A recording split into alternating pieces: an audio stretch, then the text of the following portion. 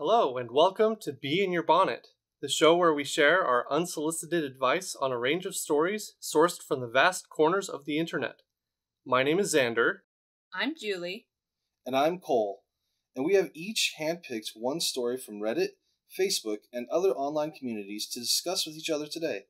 So kick back, relax, and let us guide you through the internet's most captivating tales while giving you advice you never knew you needed. Today our topic is going to be money. So we're going to start with Zander with our first problem, and we're going to go right into it. Okay, perfect. So this comes to us from Reddit. My name is Susie. I'm a physician and recently graduated residency. I've been working 60 plus hours per week for 10 years, living on next to nothing and barely making ends meet. Now I have a job and I'm buying a house in a different state. My boyfriend of 2 years is recently unemployed, not his fault, and will be moving in with me. He's helping me with closing costs, $22,000, but the mortgage, $554,000, is a doctor loan and is only under my name. I got better interest rates that way. He feels it's important that we're both on the title. I feel uncomfortable with this and keep saying that we can refinance later when he's back on his feet so that he can be on the title and the mortgage. He says this isn't good enough. I offered to do it if we had an ironclad agreement drafted by an attorney, but now it's too close to closing to manage that. We were planning to get married someday, but I'm honestly not sure anymore after the arguments we've had over this. What should I do? So he has given her money for the down payment. $22,000 sounds like. Yeah. I think, and if I remember what she was saying in the comments correctly, there isn't actually a down payment because it's a doctor's loan, but he's contributing to the closing costs. Okay. And then she's getting the primary loan on her own. Yeah. And she doesn't really specify in there who's going to be paying the monthly mortgage, but I mean, where he's not working right now, then it's going to be her. That does sound like, especially where they aren't married, they should have some sort of legal understanding, but I don't know. If it was me, when we had our first house, we specifically put both names on the loan. But now we've been married for, almost 12 years. If we bought a house again today, I wouldn't be worried about it. Yeah. Yeah, I mean, to me, it seems like if they're really a team, then they should do what's going to be best for the house. In this case, if they're getting a better interest rate with just her name on it, and she's totally fine with refinancing as soon as he's back on his feet, that to me seems like that would be the best way to handle it. That just requires you trust each other. Right. Well, I think the issue here, the issue I take with this is it seems like they're wanting to do married people things without being married. And this is why the problems are coming up, right? And it seems like he has the concern, and I think validly, that she's just going to take his money and then dump him. And the reason why I say that that's a valid concern is because now she's saying, I don't know if I want to get married anymore because these arguments we're having. Right. So, he for good reason, he doesn't want to contribute $22,000 and then, in a year, the relationship falls apart. So, I mean, I think the real answer is they shouldn't be doing this married person thing without being married. But that's kind of,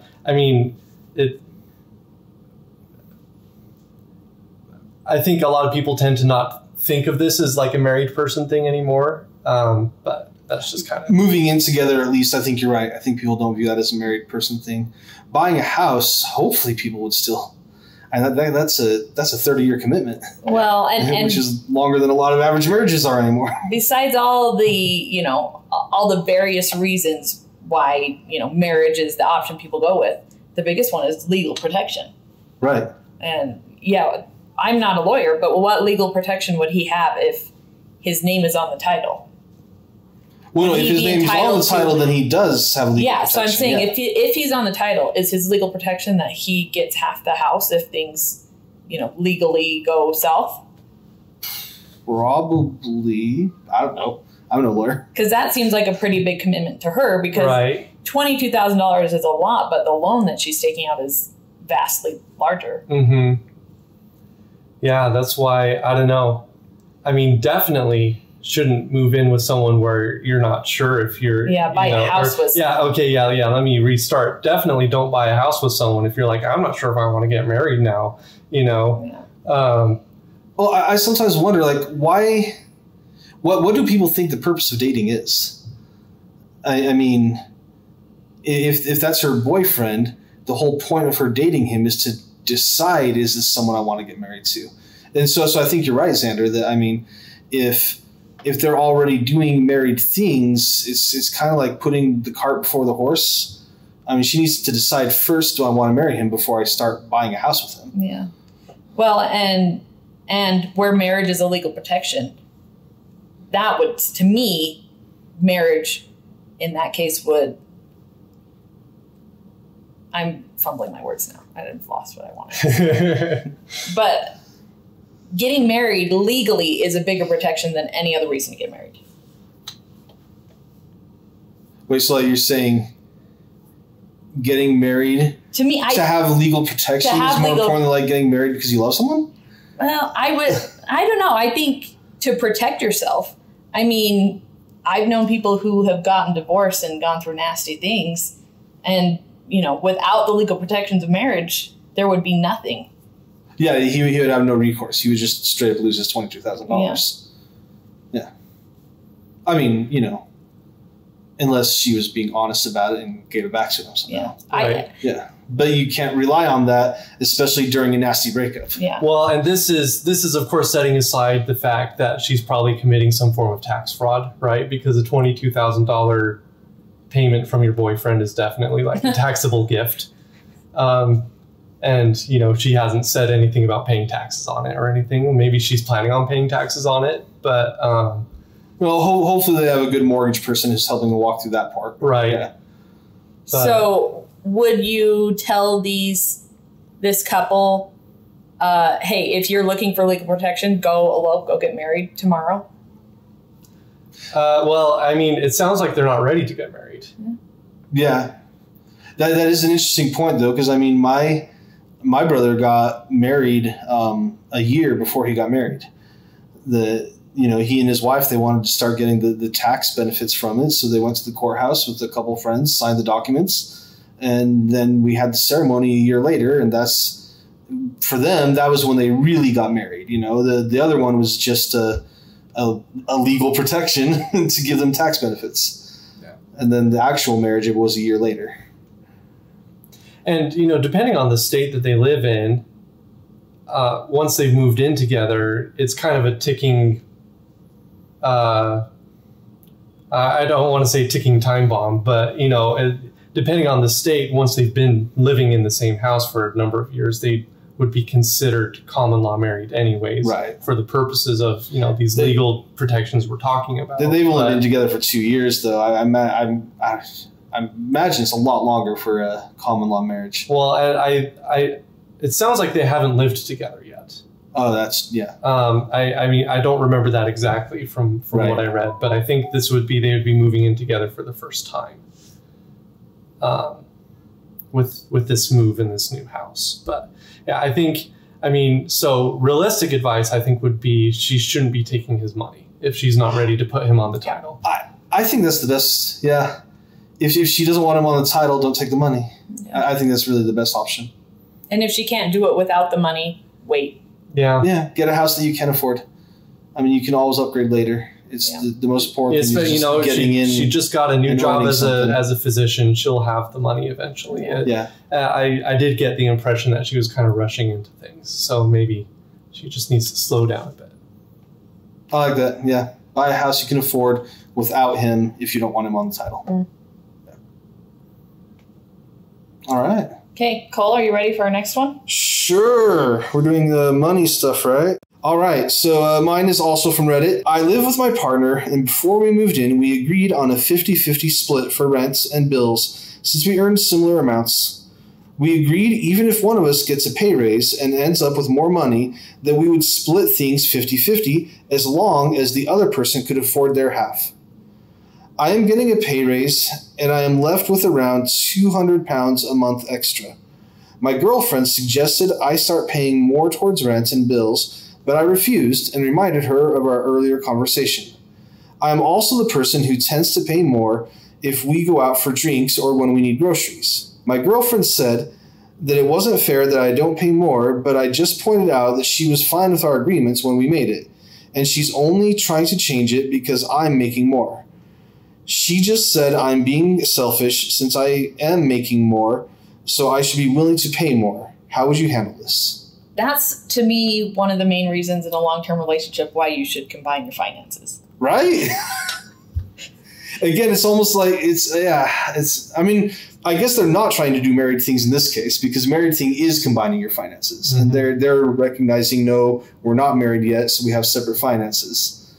But at the same time, they're having combined living expenses. Living expenses. Yeah. And then so they're trying to like have the best of both worlds.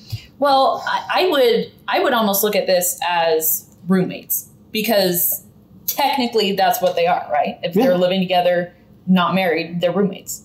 So, you know, would you, if your roommate got a pay raise, would you go up to him and say, I want you to pay more? I mean, some people would. Some people would. I wouldn't, no. So you wouldn't. Your advice would be no. I don't like this tit for tat kind of stuff in a, what's supposed to be like this, a long-term relationship. I don't think it's sustainable in the long run. And it extends beyond money. Yeah. I mean, anytime in a relationship you're like, we both have to do 50%, that's a recipe for disaster. It should be both of us have to do 100%.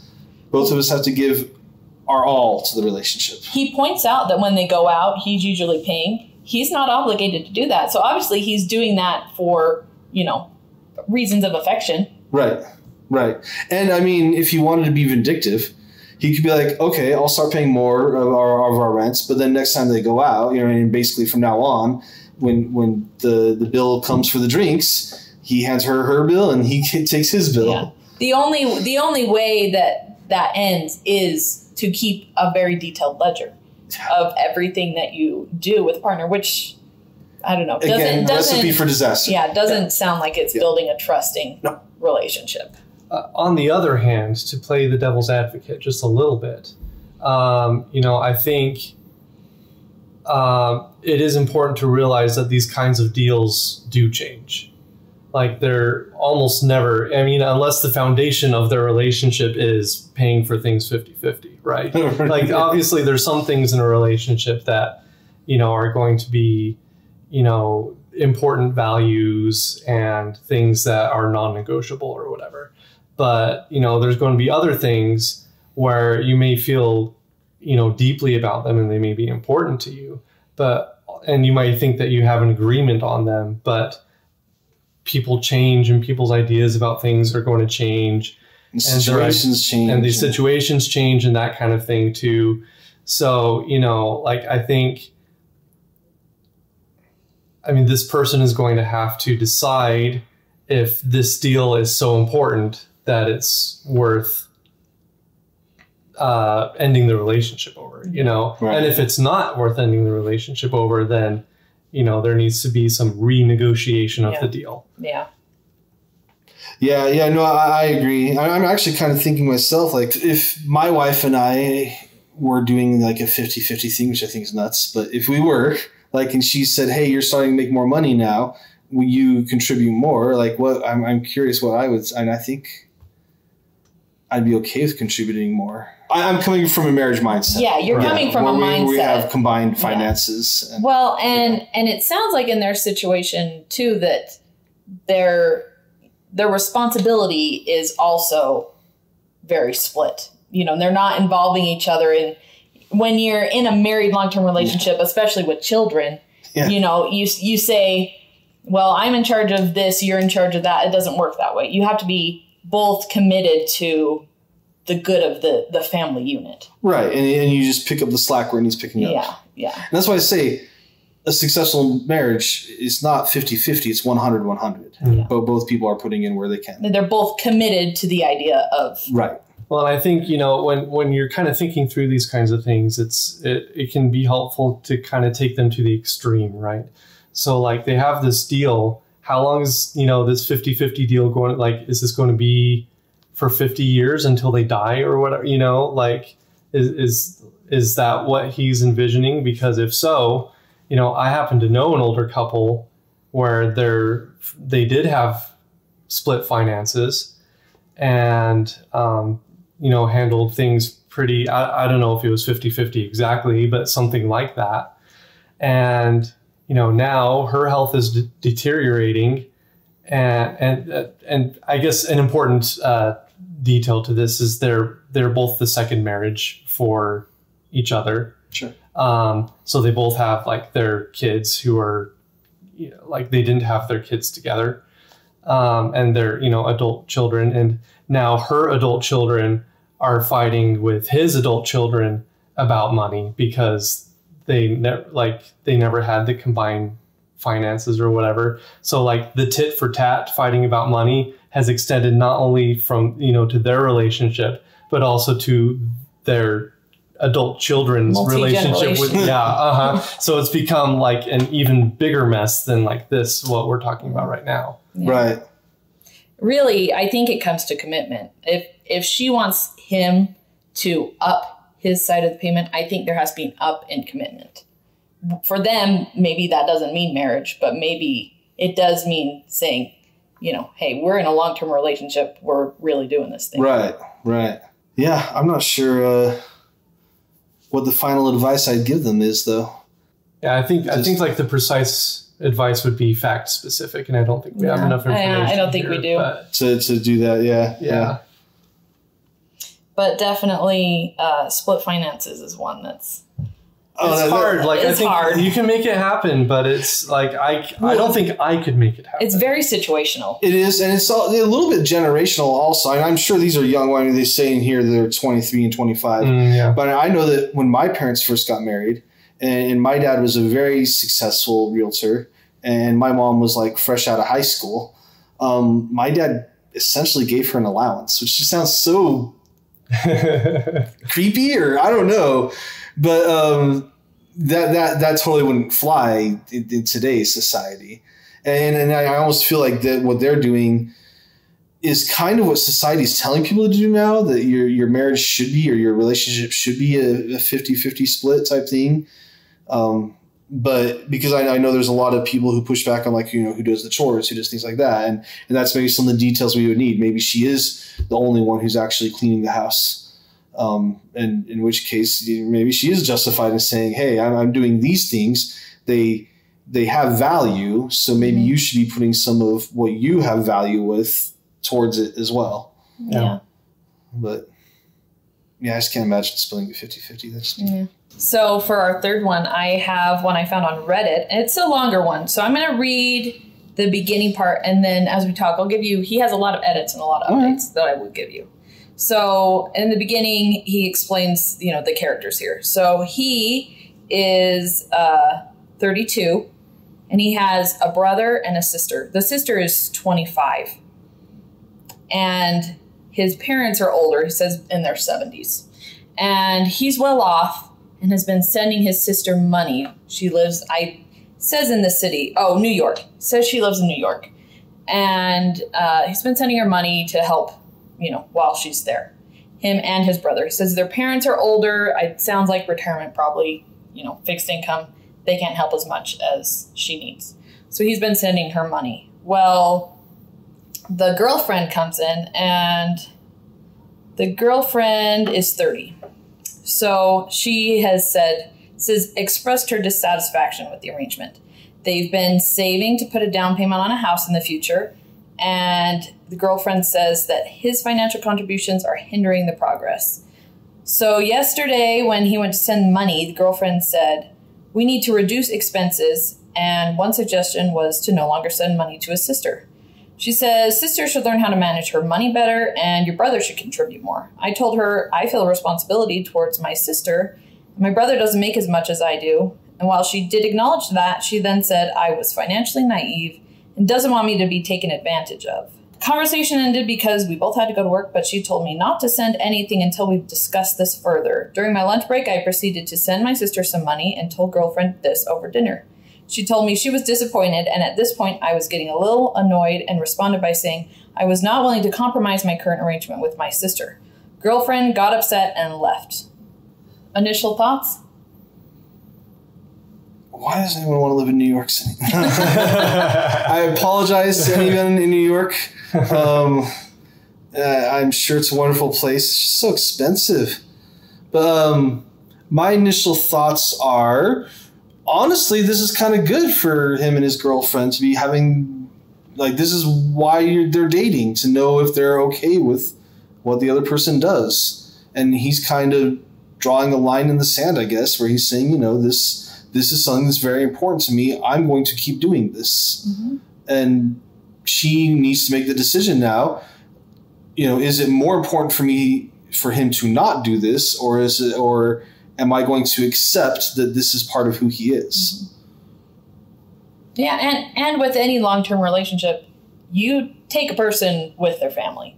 Right, absolutely. And it's, if he has this strong relationship and strong responsibility that he feels for his sister, I would say to be very wary of someone that would question your loyalty to your own family. I think I missed why the sister needs help. She's going to school. She's getting a master's degree. Yeah, so this is temporary. Yeah. In theory. Right. And, it's possible that the sister even plans on paying him back. But whether or not that's the case, I think it's great that, that her brother's willing to help her out, help her not have, crushing student debts, or maybe she wouldn't be able to afford it at all without him. Well, let me give you some more information. One thing that may change some opinions on this is these people are in a different tax bracket than us. So he says, I make about $15.5 thousand a month, and I've been putting away $4,000 to $6,000 each month towards a future house. Girlfriend makes about $7,000 a month and saves around $1,000 a month for the house. She says she'll contribute more once her student loans are paid off. He says, I pay for rent and utilities. Girlfriend pays for bulk of groceries. And he's saying he started sending his sister about $1,500 a month since his parents retired. Another component is that the parents are retired. He's probably on fixed income. Yeah, he's alleviating some of the burden from his parents. That right. His parents would be doing this, but otherwise. Yeah.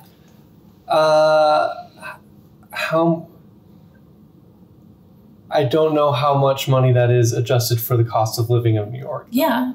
Well, do we know if he's living in New York? Is that because between the two of them, they're making a little over $200,000. Now he's adding the sister's finances. She pays about $2,800 a month in rent and $350 a month in transportation. The brother said, I contribute $1,500 a month, and the brother pays $750 a month. Parents pay $500 a month.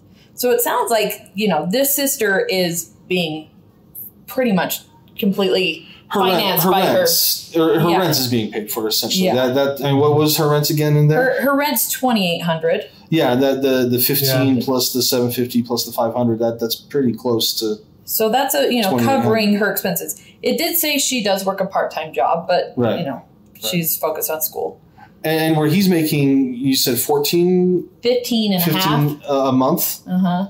So he's contributing 10% of his income. Yeah, a very small amount. That's a small amount, and then $4,000 a month is going towards saving for a house. So how much is that really hindering? 30% of his income, which is about what you're supposed to.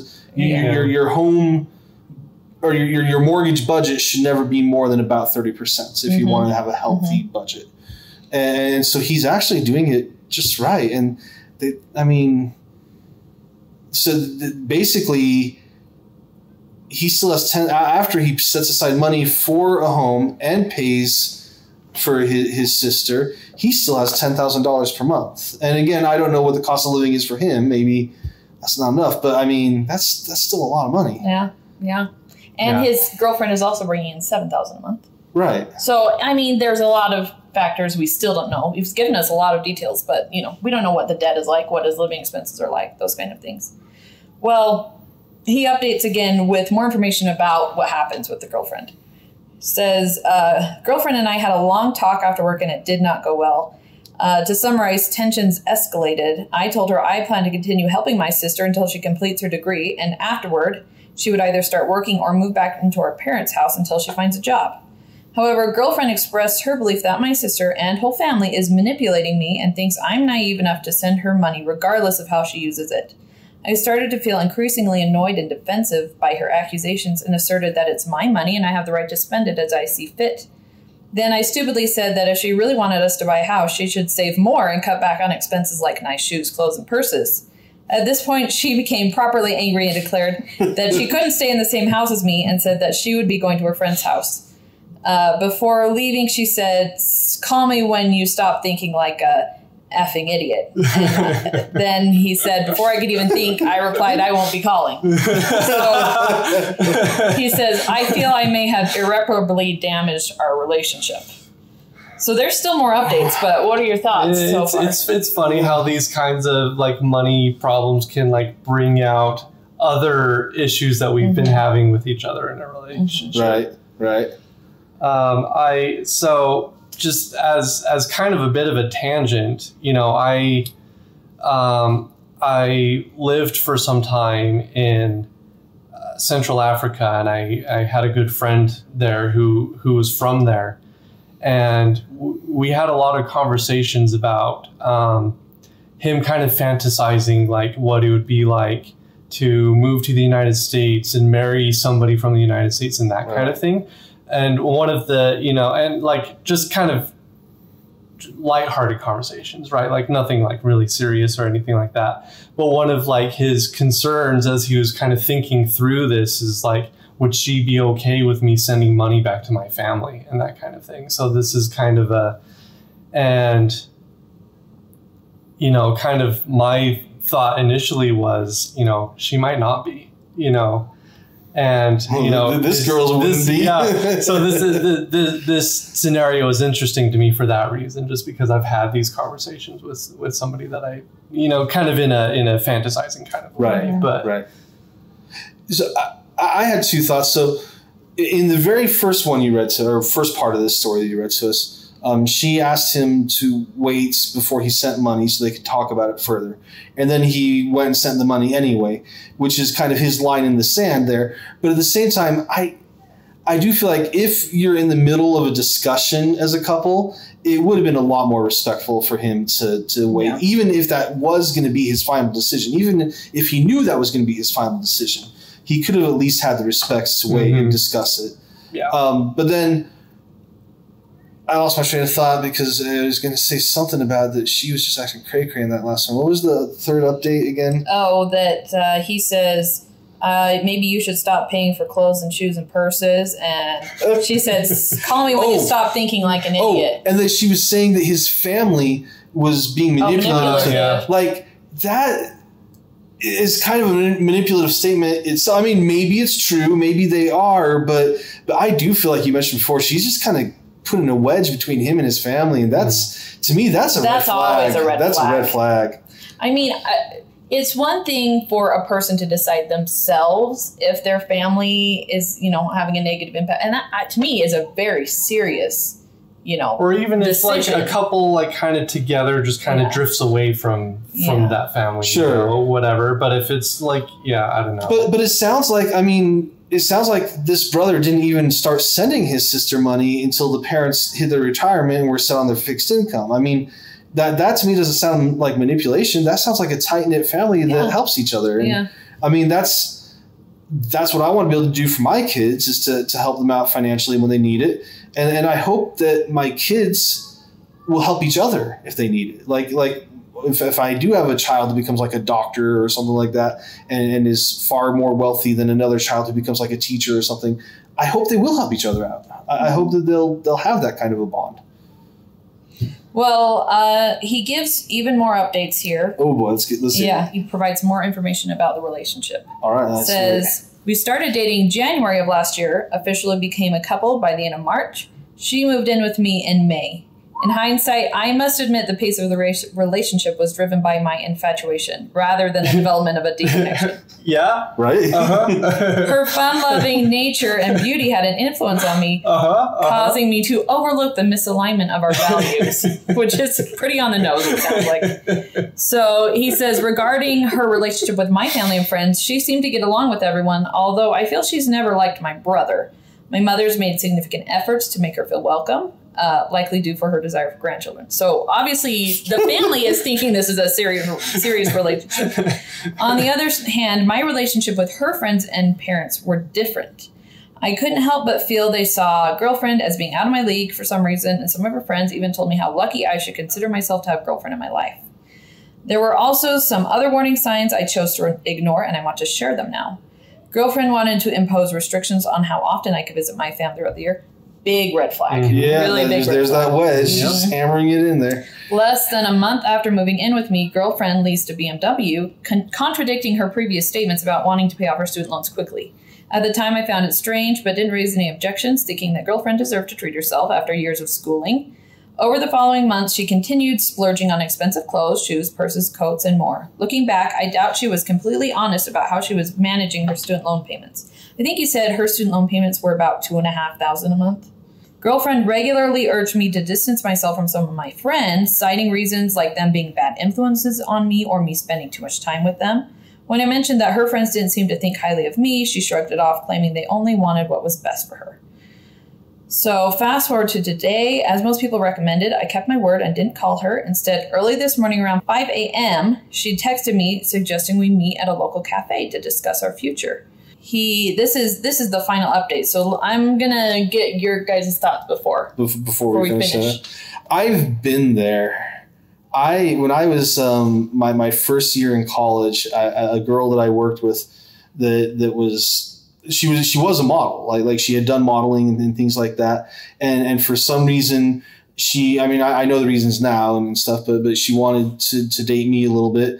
And it was incredibly flattering. It was incredibly flattering to have someone that was that beautiful that wanted me. And I was so blind to all the red flags because they were all there. And I had that same mindset that like she was out of my league type thing. But the reality is honestly, from like a healthy relationship standpoint, I was out of her league because there were so many red flags. Unfortunately, healthy mental well-being isn't very flashy. Right. So it's like, I get why he would dive into a relationship fast for that.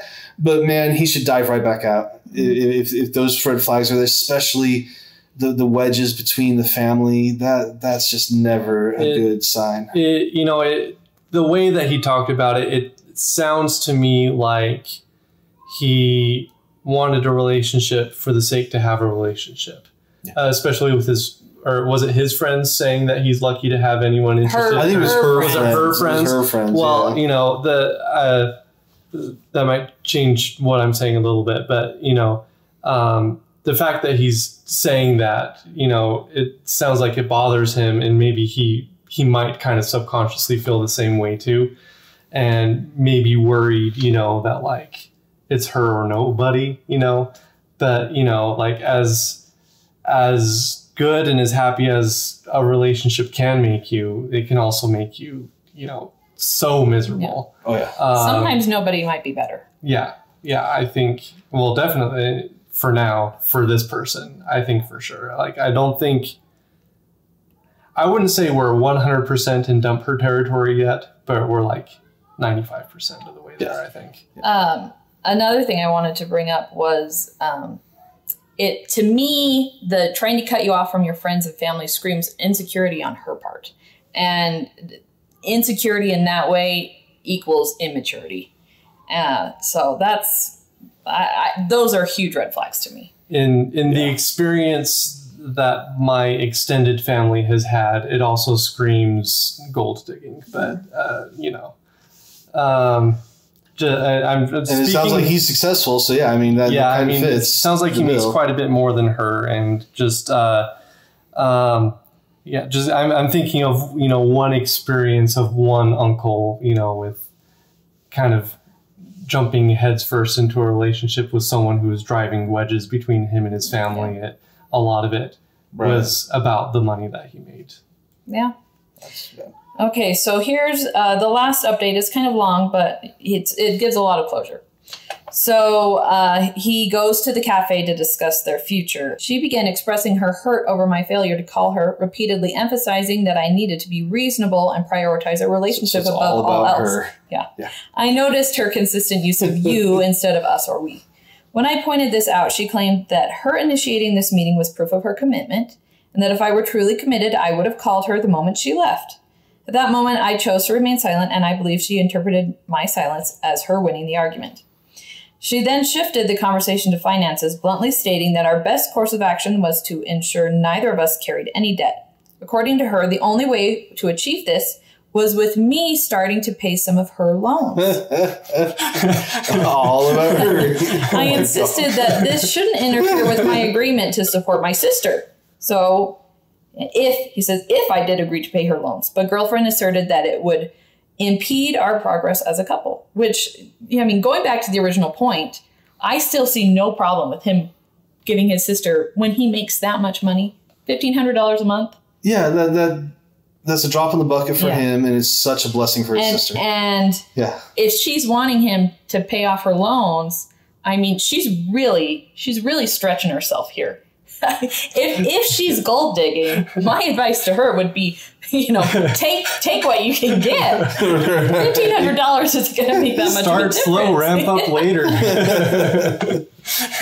So I argued that supporting my family and progressing in our relationship should not be mutually exclusive, which, Yeah, he's right. In response, girlfriend declared that if we were both serious, I needed to make her center focus, which I somewhat agree with, but also I think that's a very manipulative statement. No, I can't agree, because that's a very... That is doing marriage things before you're married. Well, that also, but it's also like, it shouldn't be her focused. It should be us focused. True. It should like his commitment should be to us. It sounds like she wants him to focus on her, but she's not willing to do the same. Exactly. Yeah. This is a one-way road for her. Yeah. She then added that even if we did agree to allow me to continue supporting my sister, he puts allow me in italics, it wouldn't end there, as these things never do. With this, she then began inquiring about my parents, pointing out their advanced age and suggesting that they would soon require regular support. Without hesitation, I firmly reiterated my stance that if my parents ever needed any form of assistance, I wouldn't hesitate to offer it. She followed up by saying, even if they wanted to live with you, to which I replied, yes. She pressed further, asking, even if I say they can't? Once again, I responded, yes. At that moment, girlfriend stood up, saying she was disappointed to see the kind of person I've become. Sounds like he's always been that kind of person if she wants him to change. Yeah.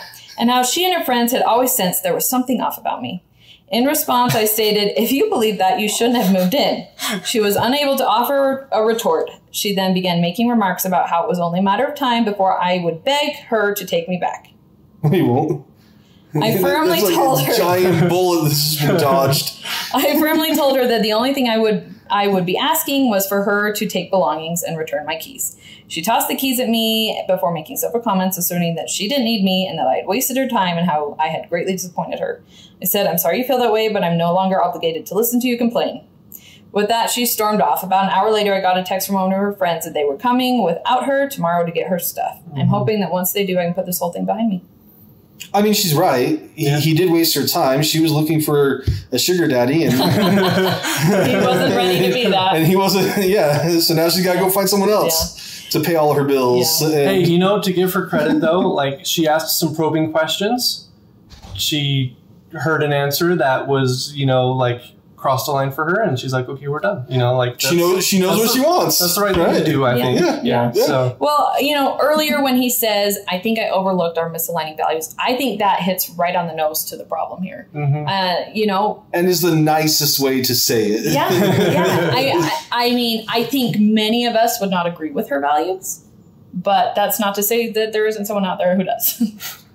I hope she finds them, but I mean, I'm willing to say that those are just bad values. I'm sorry. That's just, he dodged a bullet. To me, the nail in the head is saying, what about your parents? And he says, I'd support my parents. Yeah. And I don't know. To me, that's the mark of a good son who's, you know, responsible. And Yeah. For me, that would be a turn on instead of a turn off to know that my husband was invested in his parents. You know, like that's an important thing to think about, though. Yeah. You know, because I think that's the kind of, well, going back to what I was talking about before with the older couple that I know, where now their families are fighting over money. A lot of that has to do with taking care of the one whose health has deteriorated and not agreeing on, is she going to live with someone? Is she going to live in a home? Is she going to, you know, whatever. So, you know, like talking about that stuff ahead of time isn't a bad thing. But I think like her response to the answer was. Right. Well, and I'll backtrack a little on her being a horrible person, which I still kind of believe.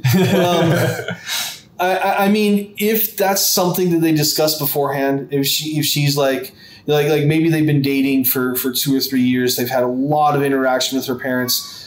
She's a good person. Her parents are good people, but for some reason, there's just some personality bumping heads type thing. If she's like, hey, I'm not going to feel comfortable ever living in the same house as your mom or something like that.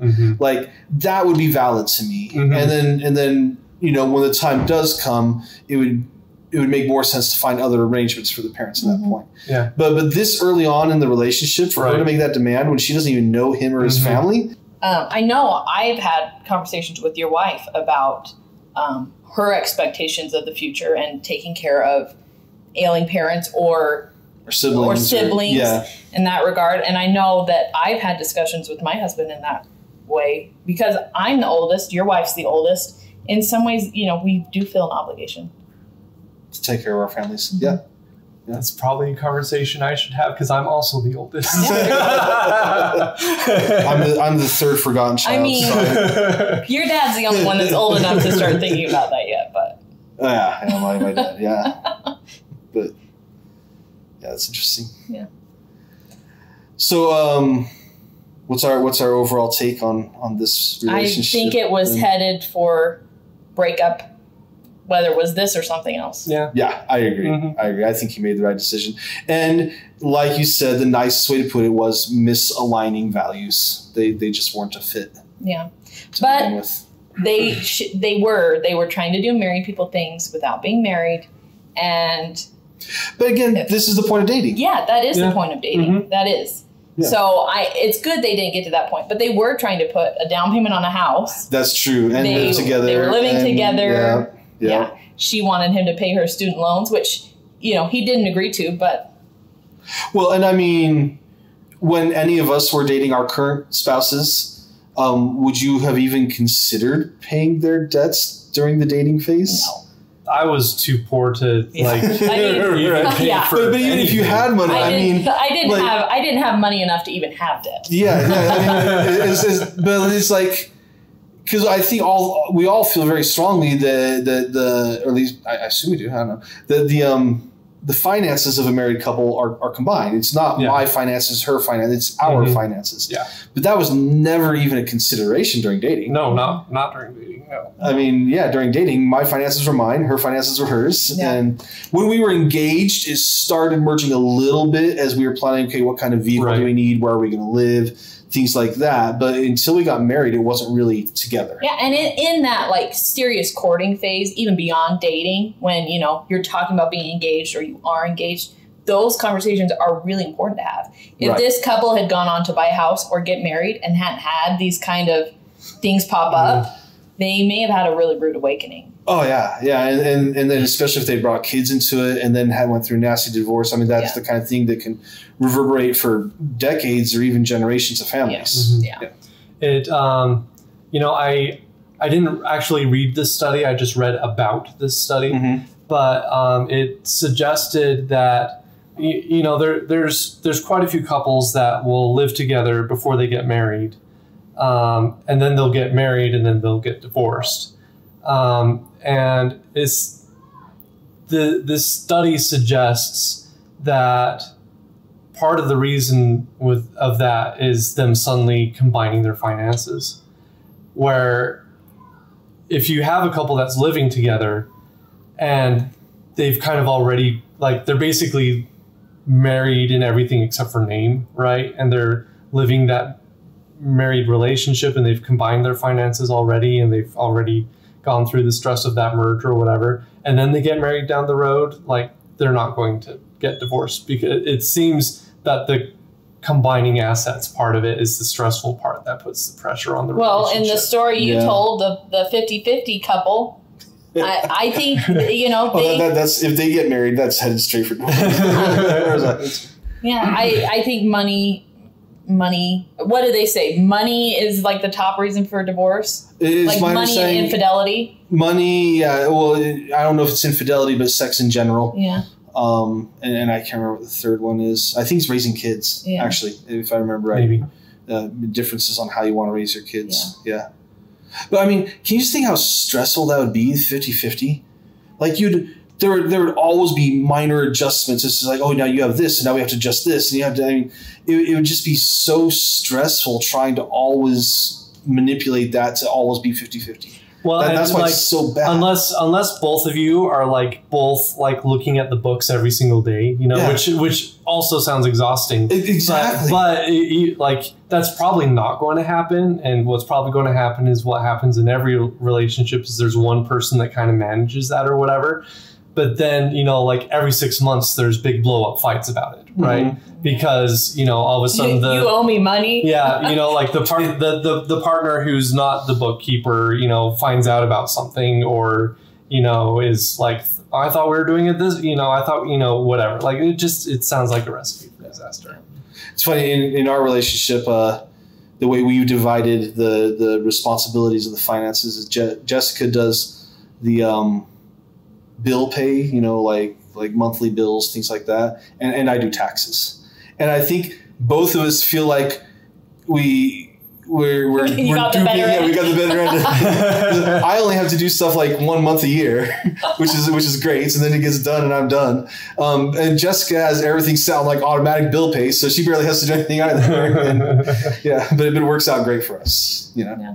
And I think everybody, you know, through trial and error and probably arguments finds their groove, and it's going to be a little different for everybody. Yeah, but it's not the end of the world to argue about money. It's just it's how you argue and how you resolve it. Yeah. Well, I was going to say the 50-50. I think you're losing an opportunity to let things go if you're going to be that, you know, precise about how you split things. I think there's, you know, the number one key to successful marriage, I think, is forgiveness. Yeah. And I think you would lose out on that opportunity. Well, kind of going back to what I was saying about like they made a deal, but deals change, right? Like you gotta let that kind of stuff go sometimes. Mm-hmm. And like a lot of times, I mean, this is what I've found is a lot of times, like if you just give yourself like, I don't have to decide right now, I can decide in like 3 weeks or something like that. And like in the moment, you're like ready to dig in your heels and battle in the trenches over your position. And then 3 weeks later, you just don't really care as much anymore because you've had some time to kind of soften on that a little bit. Another reason why never go to bed angry is the worst advice ever. Yeah. Give yourself 3 weeks. Yeah. Yeah. Go to bed and then go to bed again for 3 weeks. Well, and I mean,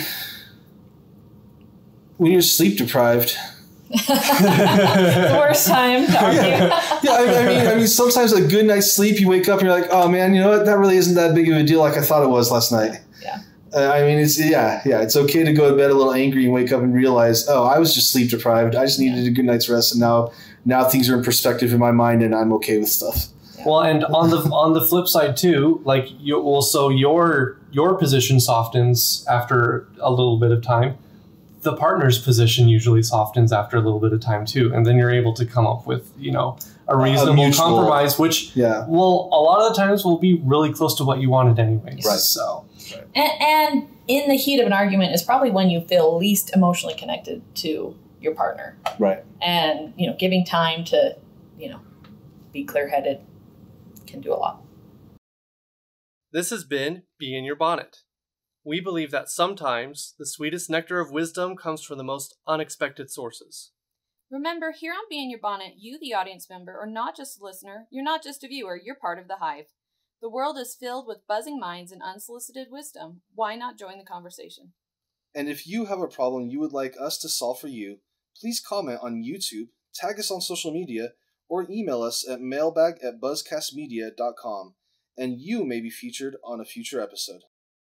We have new episodes releasing every first and third Friday of the month on YouTube or your favorite podcast service. Thank you, and until we meet again, this has been Be in Your Bonnet.